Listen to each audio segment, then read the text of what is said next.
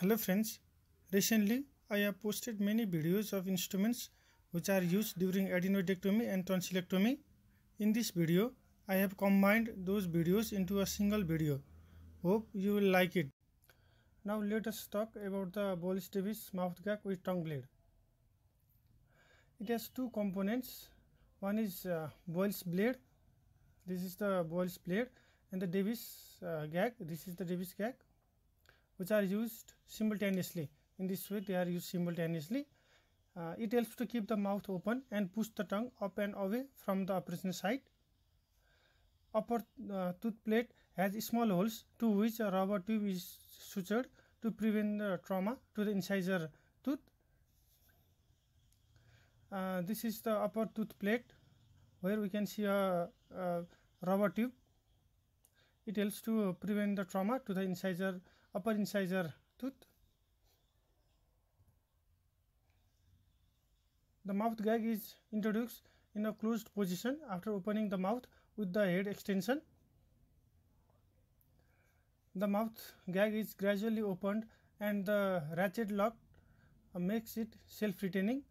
This is the ratchet lock which makes the Boyles-Davis mouth gag with tongue blade self-retaining.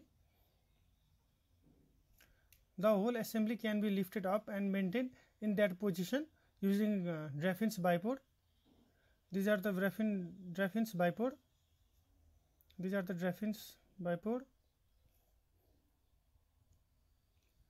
Indications of Boyles-Davis mouth gag with tongue blade are it can be used during tonsillectomy, adenoidectomy, surgeries of palate and nasopharynx, excision of choanal polyp. Besides Boyles tongue blade, there are other types of tongue blade which can be used along with the Davis mouth gag. One of the tongue blade is Dauchi tongue blade.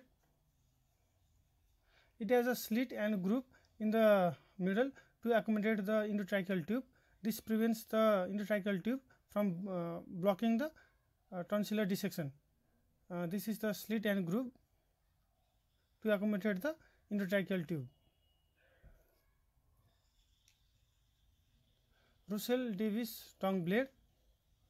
This tongue blade has a groove in the middle to hold the endotracheal tube and protect it from moving, kinking or closure by teeth. This blade can be used along with the Davis mouth gag. This is the groove in the middle of the Russell-Davis tongue blade to hold the endotracheal tube. Graffin bipods consist of two rods. It consists of two rods with multiple rings in a row. These rings are used to anchor and fix the Boyles-Davis mouth gag with tongue blade for numerous oropharyngeal surgeries including adenotonsillectomy. In this picture, we can see this is the Boyles-Davis mouth gag with tongue blade, and these two are the Graffin's bipod. These bipods are used along with the Boyles-Davis mouth gag to fix the Boyles-Davis mouth gag. Maguire plate. This is the Maguire plate. In this picture also we can see the Maguire plate. This plate is used to stabilize the Graffin bipod stand. This is the Graffin bipod stand on a patient table. In this picture, this is the Boyles-Davis mouth gag with tongue blade. These are Graffin bipods, and this is the Maguire plate. It is also used in oropharyngeal surgeries like adenotonsillectomy along with the Graffin bipod and Boyles-Davis mouth gag with tongue blade. This is the St. Clair Thompson adenoid curette with case. This instrument is used to curate the adenoids by a blind technique. The curette is introduced behind the soft palate with the blade facing down. It is held like a dragger and the adenoid is curated from the nasopharyngeal wall in the midline by sweeping movement. The cage is used to prevent the slipping of the excised tissue into the throat. During the procedure, the neck of the patient should not be in too much extension as it might injure the atlanto-occipital joint. Now, Beckman adenoid curette without case. This is the Beckman adenoid curette without case. This is particularly used to remove the remnant of adenoid tissue after adenoidectomy. This is also used to remove the tubal tonsil without damaging the Eustachian tube opening. Without the case, the instrument is relatively atraumatic. Hans William Mayer in 1868 first described adenoids and its signs and symptoms. This is adenoid through cutting forceps. This instrument is used to remove the remnant adenoid tissue after performing adenoidectomy. The remnant tissue is confirmed by palpation of postnasal space after surgery.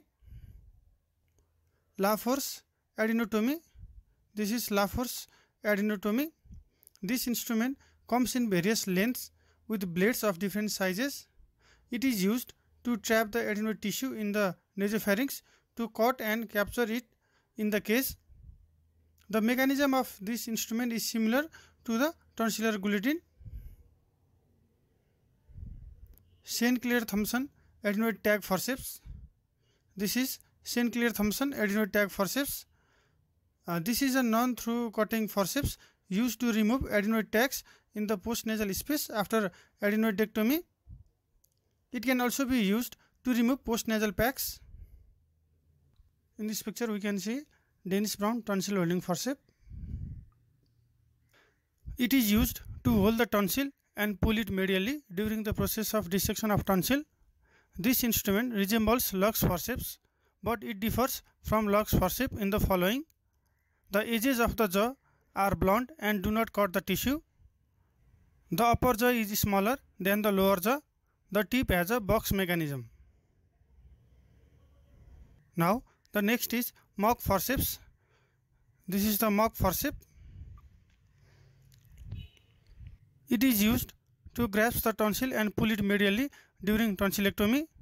It is particularly useful in grasping the small and fibrotic tonsil. Colbert tonsillar valsellum forceps. This is the Colbert tonsillar valsellum forceps.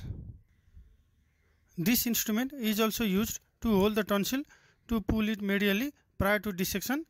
It is especially useful where the tonsil is friable and the grip cannot be changed repeatedly. This is Mollison tonsillar dissector and pillar retractor. It has blunt end and a retracting end. It has a blunt end which is used for initial atraumatic dissection of the tonsil.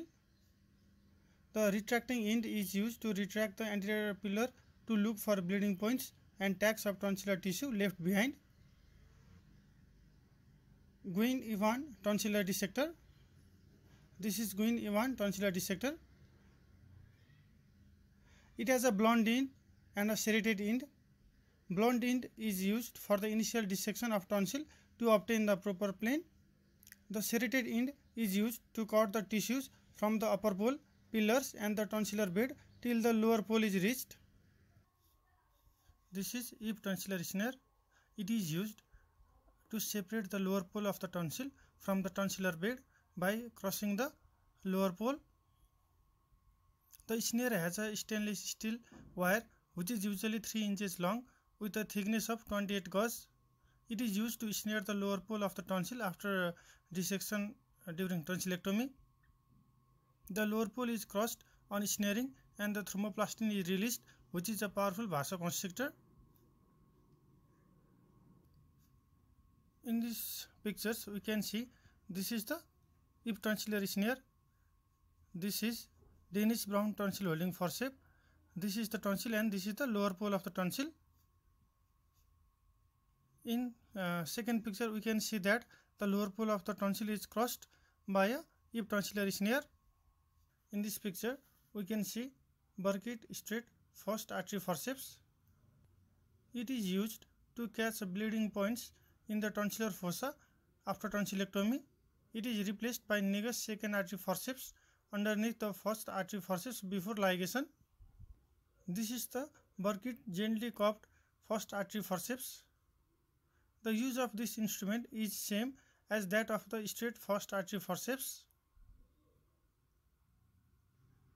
This is the Negus second artery forceps.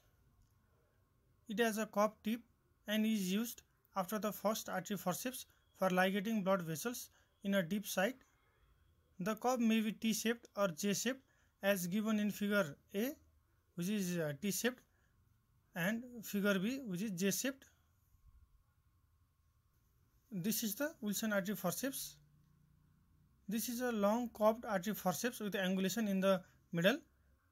The use of this instrument is similar to the Negus artery forceps, that is, it is used for ligating the blood vessels in the tonsillar bed after tonsillectomy. In this picture, we can see Negus knot tire and ligature pusher. It is used to push the ligature loop on the Negus second artery forceps to ligate the bleeding point in the tonsillar bed after tonsillectomy. In this picture, we can see your tenaculum forceps. It is used in tonsillectomy. The single tooth of the forceps is used to incise the anterior pillar. It can also be used for the dissection of tonsil from its bed and also as a swab holder. There is a stud in one of the arms that can be felt through a vent in the opposite arm. It is useful to note the pressure exerted at the tip. In this picture, we can see your chemostatic tonsillar clamp. It has a circular platform on one blade and a concave rod on the other. The former is used to press the tonsillar fossa covered with a gauze piece, while the latter fits on the neck outside. It is used mainly in reactionary and secondary hemorrhage for about 15 to 20 minutes after tonsillectomy. In this picture, we can see Younger suction tube.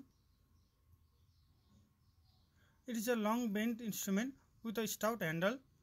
The tip of the tube has a rounded blunt cap with small holes, which will prevent trauma to the dissection field. The bent tube enables the surgeon to visualize the dissection field better. The multiple openings in the tip of the suction will facilitate suction even if the main opening is blocked.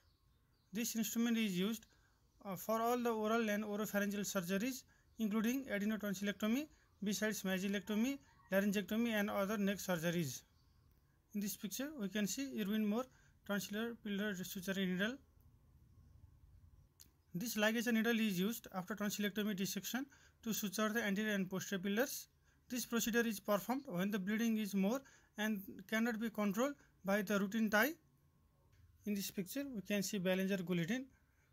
It is one of the instruments which is used for tonsillectomy. This is an instrument used to engage and excise the tonsils.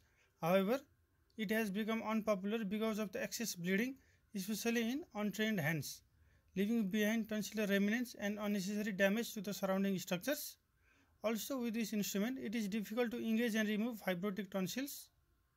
The only advantage of this procedure over the conventional dissection and snare method is that it is faster.